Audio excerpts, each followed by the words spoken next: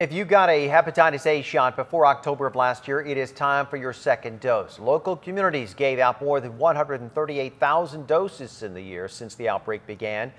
While new cases have dropped significantly, the outbreak is still officially going on. Getting the second shot boosts immunity from 20 to 40 years, and you can get that second dose for free this Friday at the Old Town Visitor Center on San Diego Avenue. The event runs from 10 in the morning to 3 in the afternoon.